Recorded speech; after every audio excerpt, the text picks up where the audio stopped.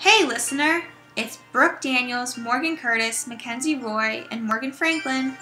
Prepare to immerse yourself into the fantastic, enticing history of the Zhou Dynasty as we travel back in time to 1045 BCE to 221 BCE.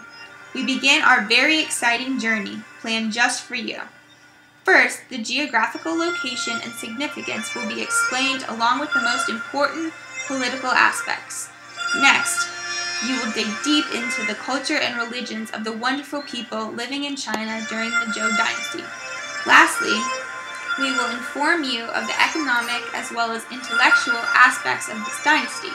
Hope you enjoy this delightful overview of the Zhou Dynasty. To start off, where was the Zhou Dynasty? Well, the Zhou Dynasty was developed around the Wei River, the Huanghe River, and the Yangtze River.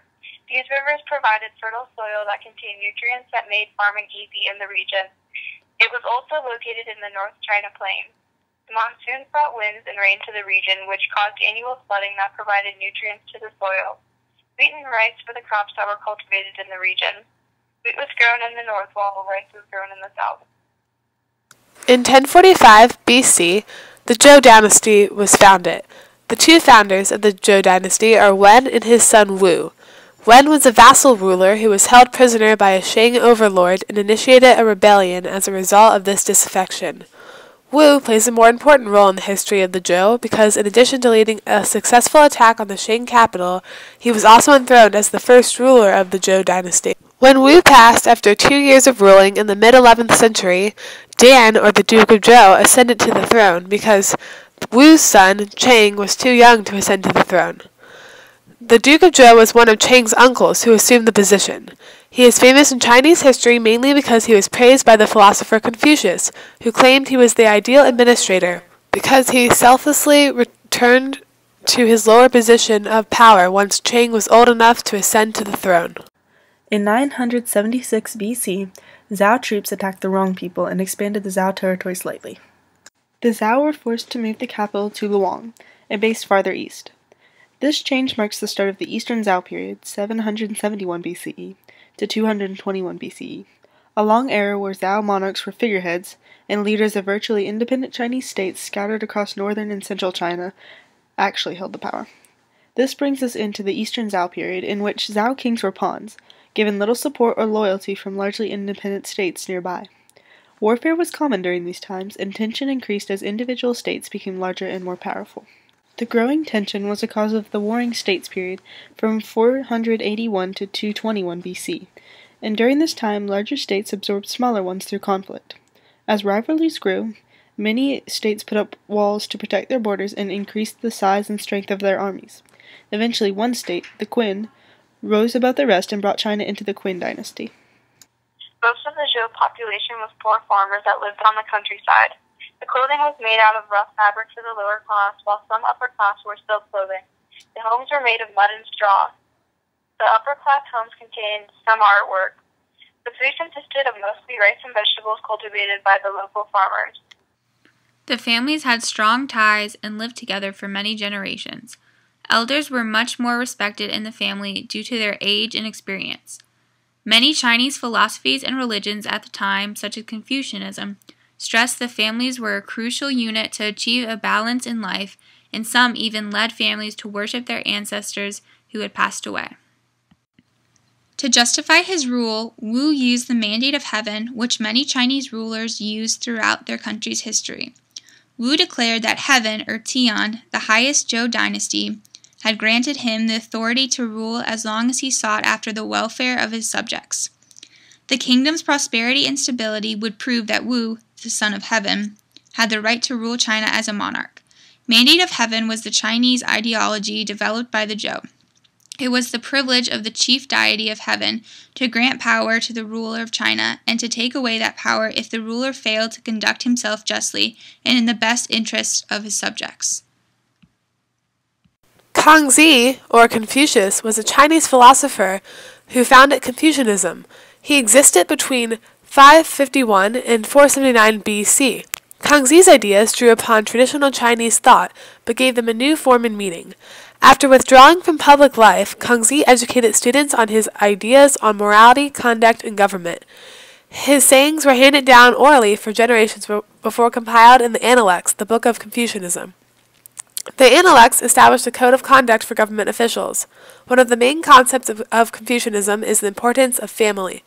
Confucianism would not be considered a religion because though Kongzi preached about respecting gods and ancestors, he also said that what lies in the supernatural world is not able to be determined. Xunzi is recognized for stating the opposite of Mengzi in Zhou history. Xunzi, in the 5th century BC, claimed that humans had to be compelled to make wise decisions. His ideas were very important because they led to the development of another school of thought, legalism, after Sheng Yang developed legalism based off of Xunzi's teachings. Legalism was used to justify the harsh control of the ruler over the rest of the population in order to gain control of the people. Sheng Yang declared people were inherently selfish and needed a strong leader to control them as a result. Lao Tzu created the idea of Taoism during the Warring States period. Lao Tzu is credited with the text of Taoism, the classic of the way of virtue. This book says that what we consider a reality is actually just an obstacle in understanding a higher reality. Tao means path of nature. Yin and Yang are complementary factors that help to maintain the equilibrium of the world. Yang is the masculine, light, and active qualities, while Yin is the feminine, dark, and passive qualities in nature.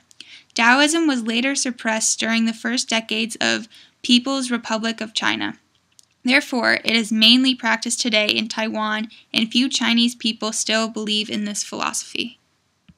Between 372 and 289 BC, Confucianism spread gradually after Kongzi's death, and eventually became very popular in China.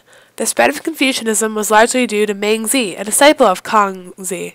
Mengzi believed that if people were put down the right path by a virtuous leader, since they are inherently good at heart, people would do the right thing. Mengzi, or Mencius, is one of the most famous Confucius philosophers, second only to Confucius himself, because of the large impact he made in spreading Confucianism throughout history. The early Chinese peasants had very poor conditions and made up the majority of the population.